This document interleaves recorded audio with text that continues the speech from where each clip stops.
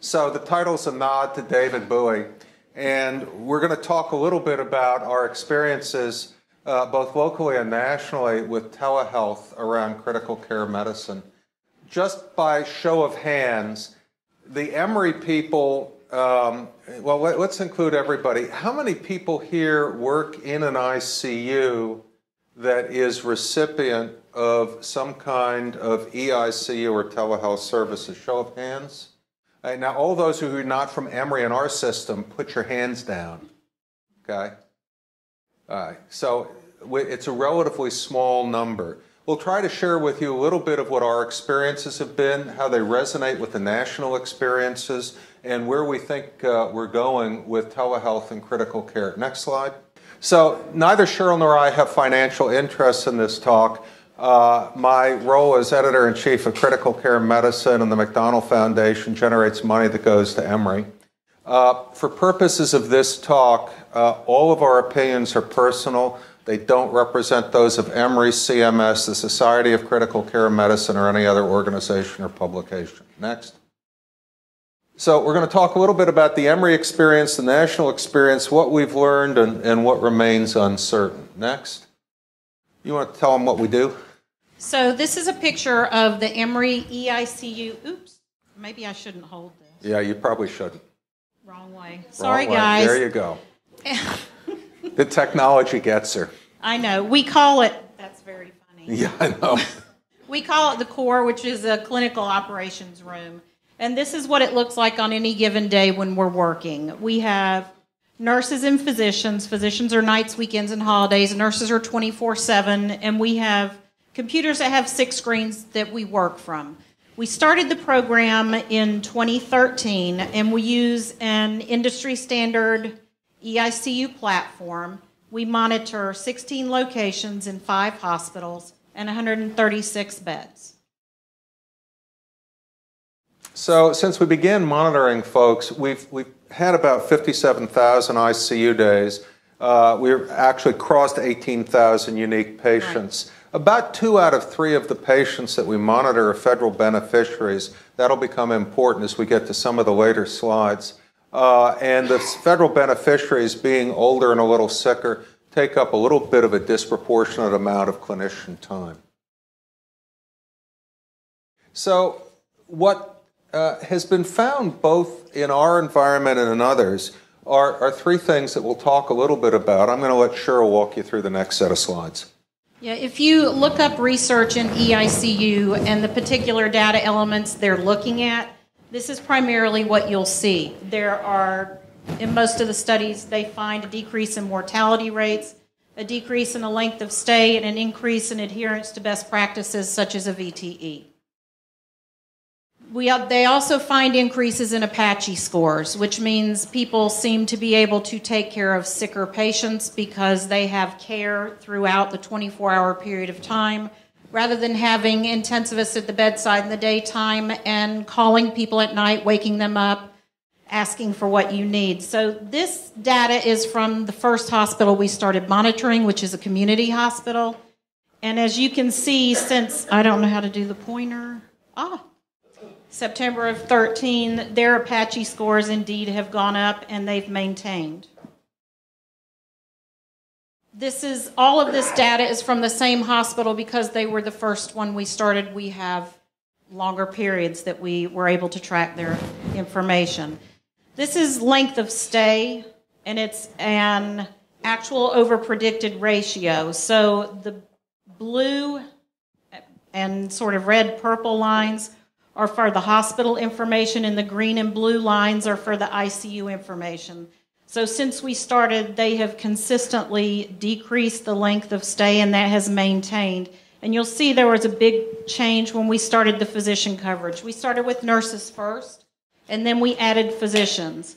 There was a little dip when the nurses came, but primarily with the physicians at night monitoring the patients and making sure that they're teed up to go out the next day, it has impacted our length of stay. You'll see the same thing on the mortality rates. Right here you see, that even with implementing the nurse monitoring, we saw a significant drop in the mortality rates. because someone was watching and notifying the bedside when they see something going on and saying, hey, I don't know if you're aware of this, please go check on this patient. So this is a big take-home lesson. Everyone in this room is a committed critical care professional, and no one can imagine that you miss stuff when you're sitting in the ICU on duty taking care of patients. Having a second pair of eyes, looking at the data, looking at trends in the data that you might not appreciate because you're going from bed to bed to bed and worrying about doing things actually directly for the patients versus looking at the data, you find stuff. When you find stuff and you fix it then and there, that's what happens to your mortality ratios. And it doesn't matter whether you are a small community hospital, big university hospital, anything in between, this is a fairly standard observation. So with the VTE prophylaxis, it's also one of the measures that we look at. The nurses in my area actually go through every patient we monitor once a shift and check for VTE prophylaxis. And then when the physicians started around here, and they really had a much bigger impact on this than we did, because they can actually put the orders in, make sure people are following the protocol. So this is a second big message from telehealth around ICU. Monitoring and keeping an eye for deviations is important, but having physicians on site who are able to actually write orders and make sure that there is compliance with standards that have been set for care makes a difference as well.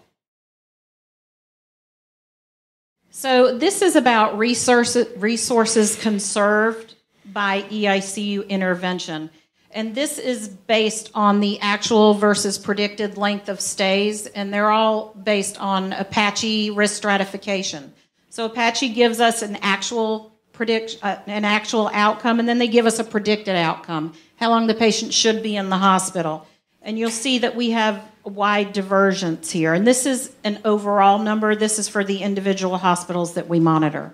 So since inception, we've probably saved about 10,000 ICU days. But ICU days, in our view, is not really what's important.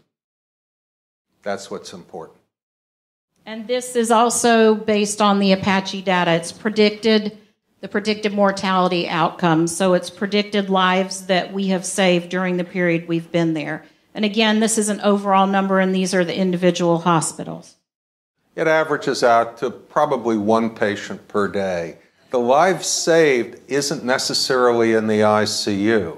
But by getting the patient through the ICU more safely, you get into significant downstream effects. We'll talk about that again when we talk about the aggregate cost and benefit of eICU.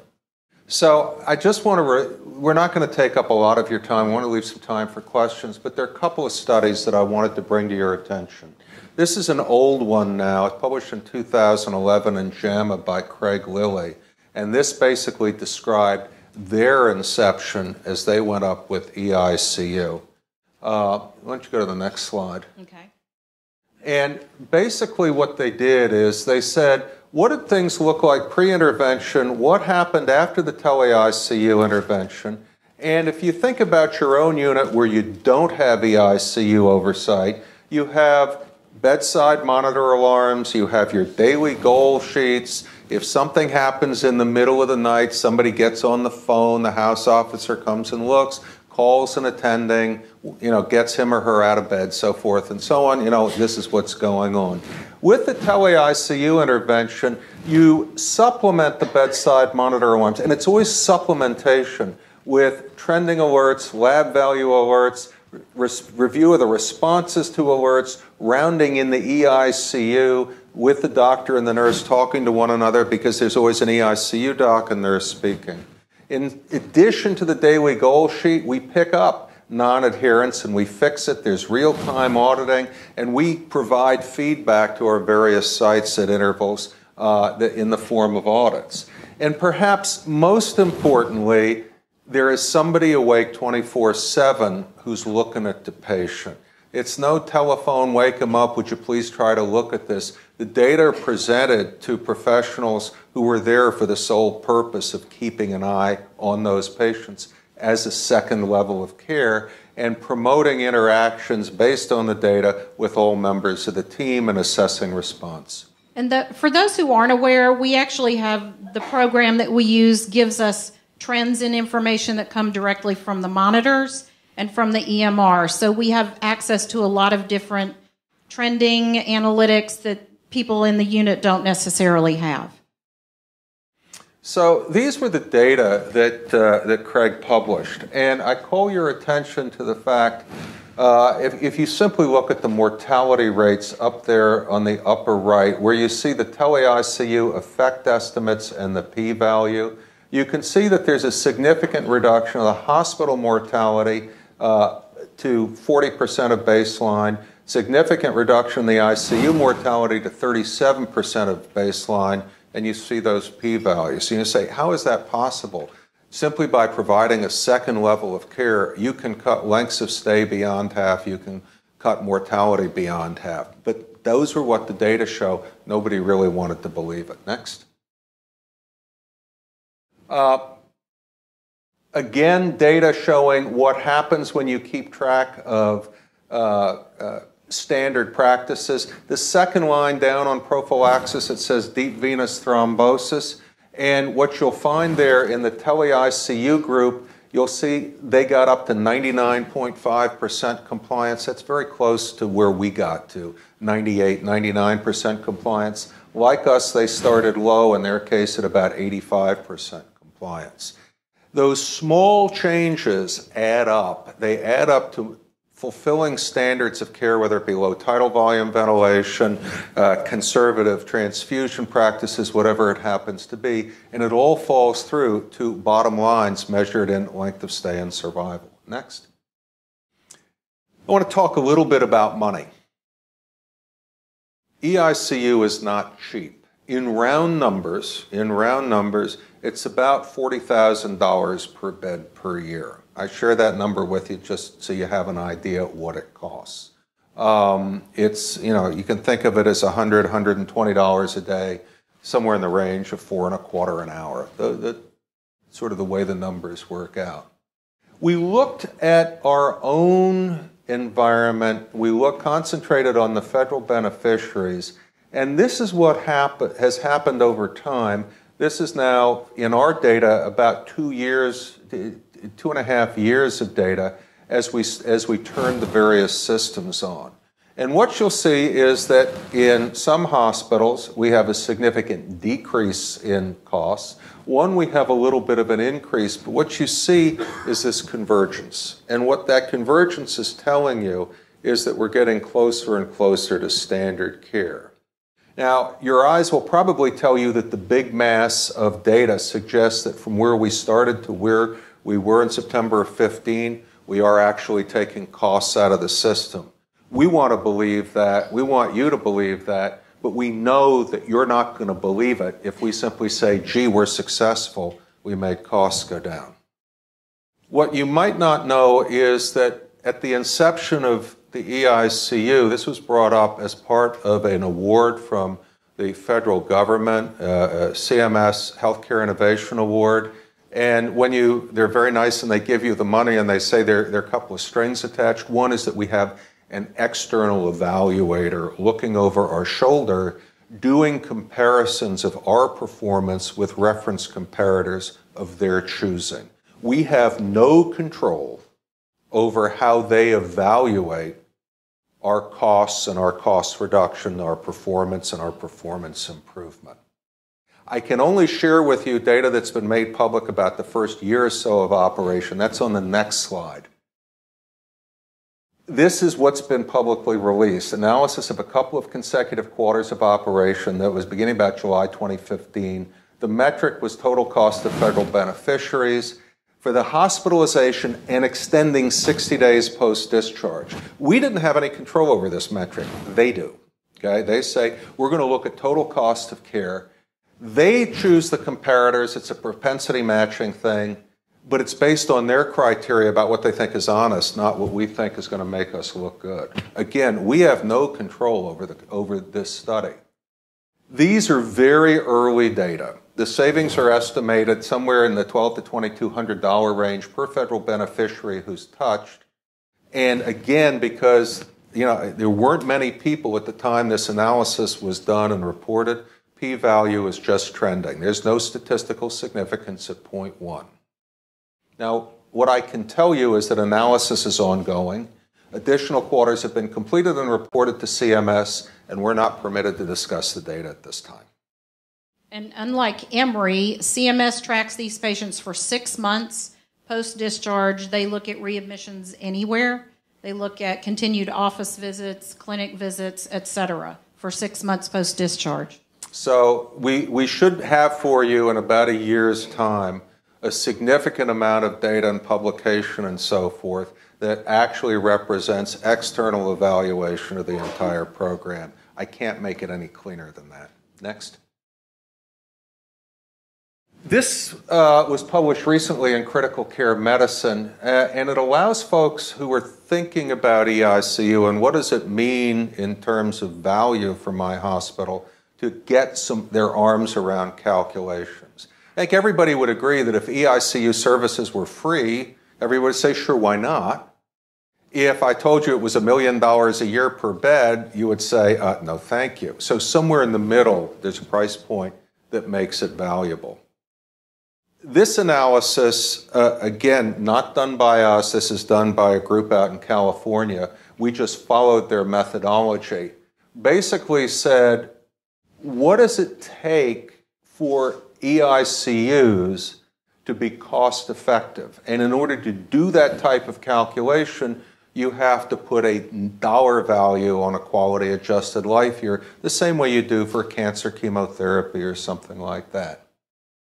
So the data suggest that the base cost effectiveness analysis estimated telemedicine in the ICU to extend 0.011 quality adjusted life years on a per patient basis with an incremental cost of $516, and that basically the ratio comes out to about $45,000. That's about the threshold where people think treatments are worthwhile.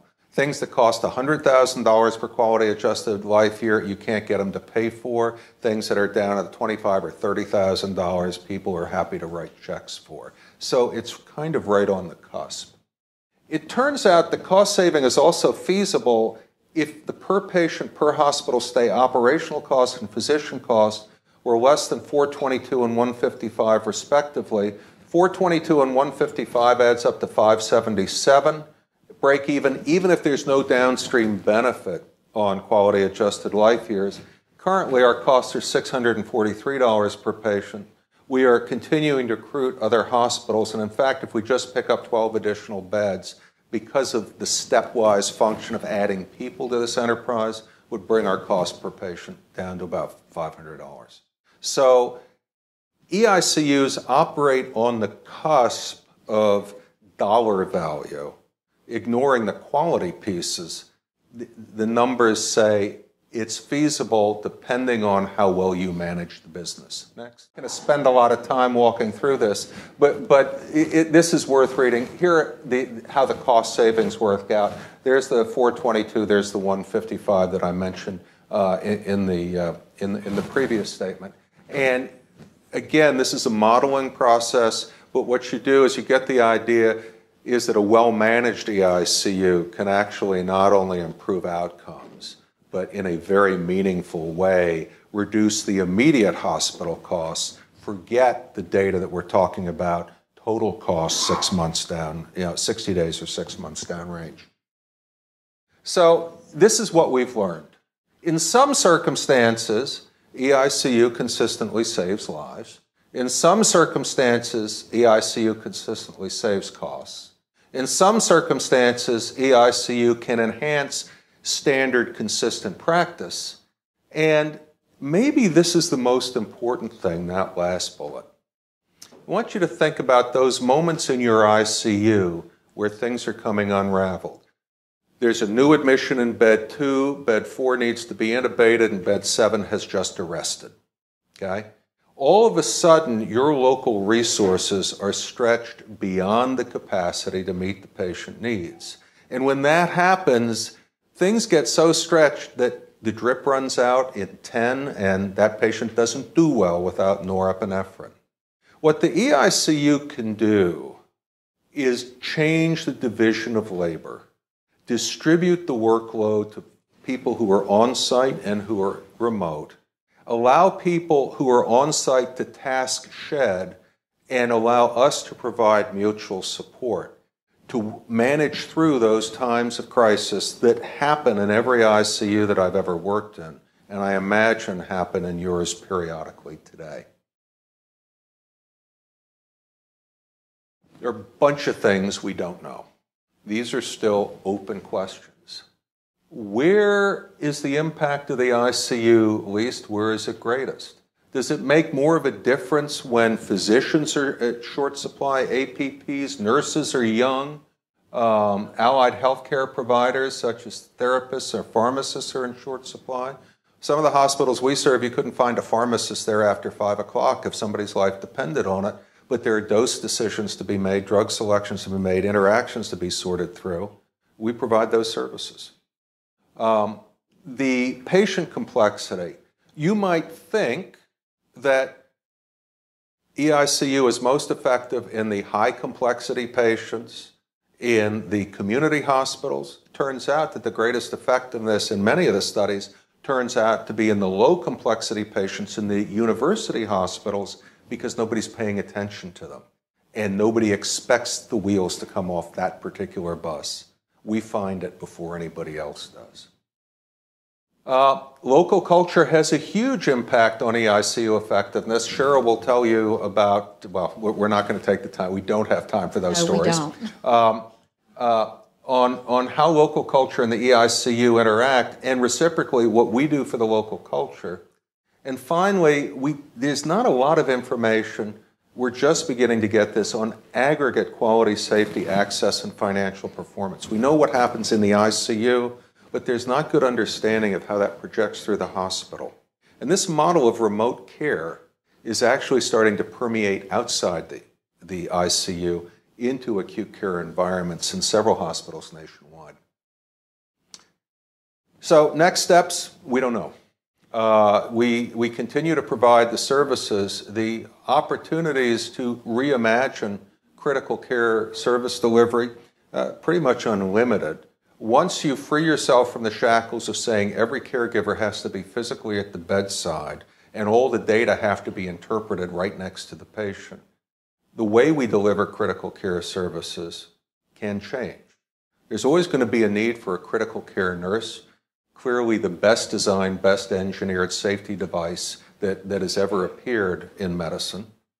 There's always going to be a need for a well-trained provider who can be at the bedside to evaluate and to perform procedures.